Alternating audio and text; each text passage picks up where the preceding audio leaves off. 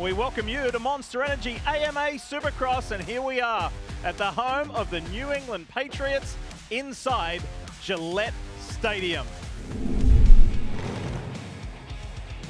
I love this Futures program, and not only do they get to come out here and ride the same exact track, a lot of these guys get to train with pros during the week. Oh, he overjumps the finish line. Oh, and he gets stuck in the mud. Wow. That is how much mud we had yesterday. They scraped it off.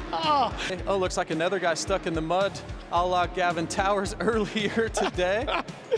But unlike Gavin, he's actually stuck too, not just his motorcycle. So Seth Hammaker stuck in the illustrious big mud hole that we have. He's smart. He's not going in after his bike. He's getting off. Here's a replay, getting a little sideways right over the top block, and boom. Nice soft landing. He's like an airbag for the FMX guys out there. Same thing, just about as soft.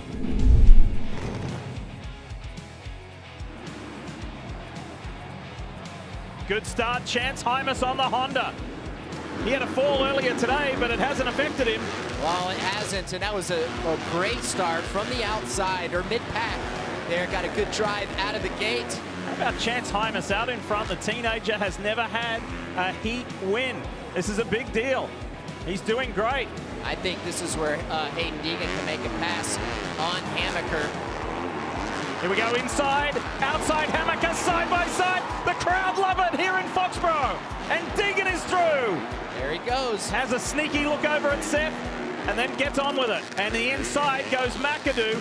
It would bring up the 300th victory for Pro Circuit Kawasaki. That is astonishing. An incredible run for Mitch Payton and company. Just the guy works so hard and had some great athletes. Whoa! Whoa! Deegan kind of spins out, lost the back end, and he may have stalled it. Yeah, he stalled the bike. Oh, this is going to be huge. But this is coming to the end here for the first heat. McAdoo has a look on the inside. Chance Hymas. There's a big celebration because that's his first ever 250 heat victory. Working hard is something that is synonymous with this guy because he came to race Supercross here. Super credentialed. Gets the win, heat win for Max Anstey, but he doesn't stop working. And that work is paying off. Heat one of the 450s here in Foxborough. Let's do it.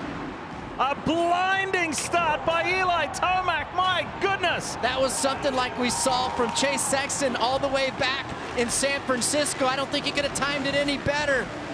Look out. Here comes Justin Cooper. But that was a flyer from Eli. Oh, there's a big roar. Somebody's gone down. We're hearing it's Justin Cooper.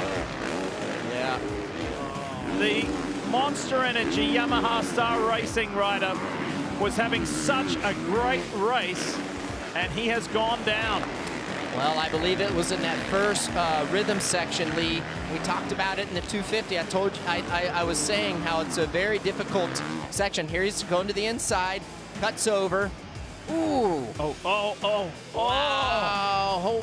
Oh. Oh, man. Yeah. He is up, thankfully. Look at this. Roxon just got by Justin Barsha. There, hello.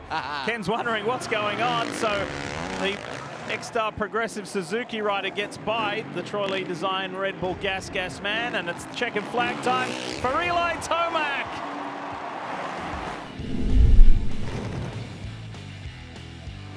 Revs are up, gates down, let's do this.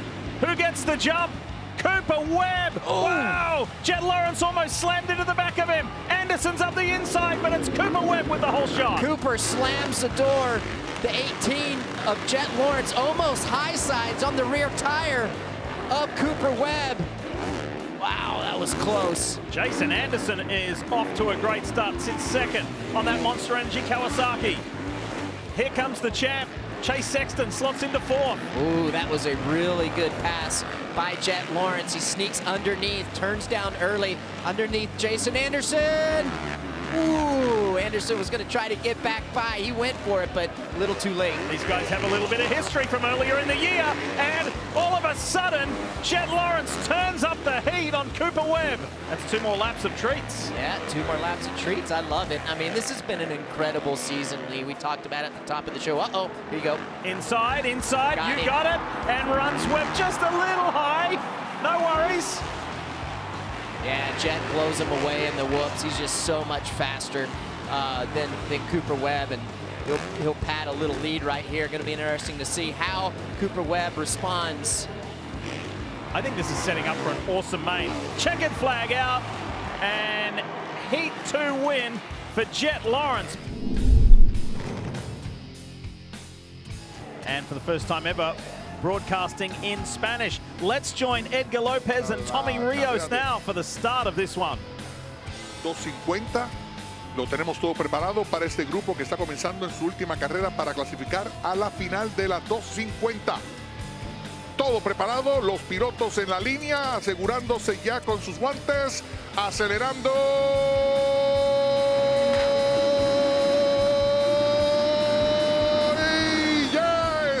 En carrera, doblando la primera curva. ¿Y quién va a tomar un accidente? Parece que hubo un accidente en la primera curva. Where's Justin Cooper? How's he going to play it? He's out wide. He's taking it carefully. Doesn't get the whole shot, but that doesn't matter. He's just gingerly working his way through. He's back in about 7th at the moment, closest to camera. Yeah, he's doing right here, being a little cautious. I think the big thing for Justin Cooper, if he can get through a lap, that thing's starting to thin out and gets a little more single file. He'll be able to pick his way through to transfer position, or should rather. So this time Masterpool, who got by Anthony Rodriguez, he is in 4th. They're on their way home, final lap. And this is how Ty got that spot away from Rodriguez. Crosses him up, slides back down the inside, and Whoa. A-Rod trying to get back by. He isn't able to make the triple, but then surrenders the position because he was outside. Ty was up on the inside, and that was a good pass back by Ty. And it's an LCQ victory for Benny Bloss. That's his 6th career LCQ victory.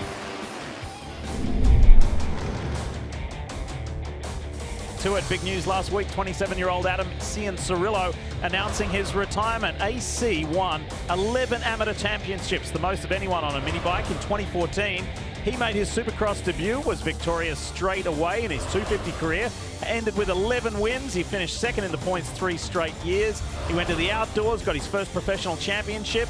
To round out that year, he jumped aboard the 450 in Vegas, got a $100,000 check. Unfortunately, that had been the last time he was on the top step of the podium in the 450 career, because it was marred with injury after injury, and AC will farewell his riding career at the Supercross finale in Salt Lake City.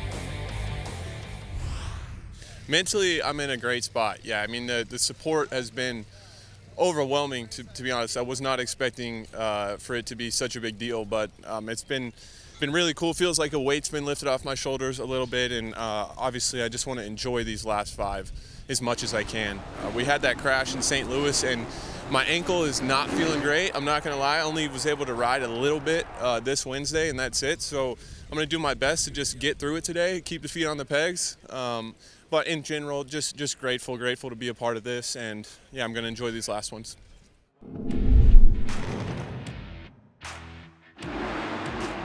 On the inside, that's Sepp Hammaker. He's trying to push his way through on top of Vial. Vial in danger, boy. Deegan has a look to his left, and here comes Vial. But Hayden Deegan gets the whole shot and takes off.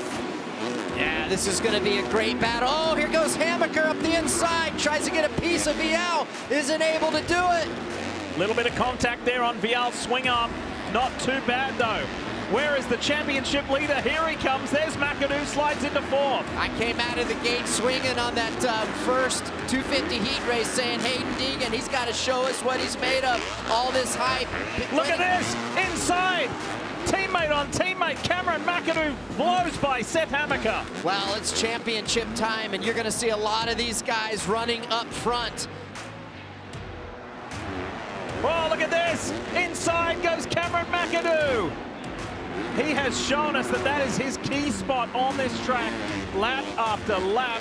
It will be the second win in 250 East for Yamaha, for Monster Energy, Yamaha Star Racing.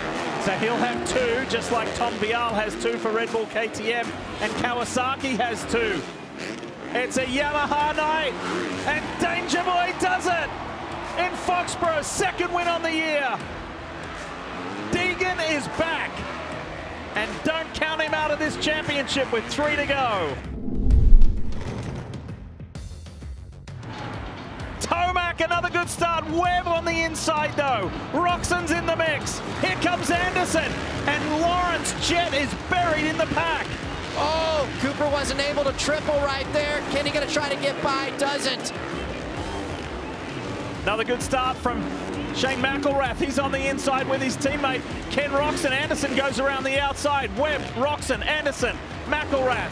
Inside is Sexton now, gets McElrath for 4th. Just that Tomac got tangled on that opening lap, and Tomac has had problems again. He's right in front of Jett Lawrence. You're talking well down the order, outside the top 10.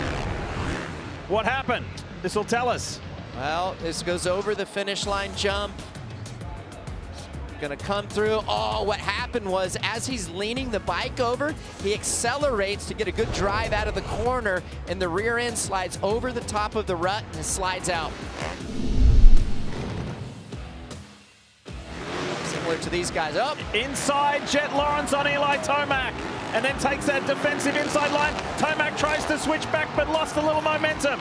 So Jett makes that move stick, and that's going to be positive move in the championship. Folks, we are all tied at the top. Jett Lawrence and Cooper Webb are tied at the top of this Monster Energy AMA Supercross Championship. That wasn't a great exit there from Ken Roxon, and that's given Chase Sexton some momentum. Kickstart Kenny has been roadblocked. He's gone. No, what? Wow. And Sexton on the inside.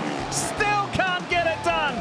Ken Roxon has been the everywhere man tonight. And finally, he can't hold Sexton off anymore. Final lap. They're on their way home. Cooper Webb staring down his 4th win of the season. And here is Lawrence on the inside of Anderson. Oh, this is going to be tight. Here comes Sexton. He is not done with yet. This is where he's been pretty good. Has Cooper Webb got enough? Can Lawrence do anything about Anderson? So much to play for. Do we leave here the championship tied? Or does Lawrence keep it? And does Webb get another win? Or does Sexton upset the night? 2 guys at the front. He's got to guard the inside right here. He's got enough. He's got enough, but he goes high. Cooper Webb wins in Foxborough and shares the championship lead, or does he? Jett Lawrence, almost spins out. We are tied at the top of this championship. Lawrence gave it everything, but this man shows yet again what a fighter he is. Hi folks, Lee Diffie from NBC Sports here. If you truly enjoyed what you just watched, you can get more news, interviews, and highlights by subscribing to the Motorsports on NBC YouTube page. You can get it all, so go for it.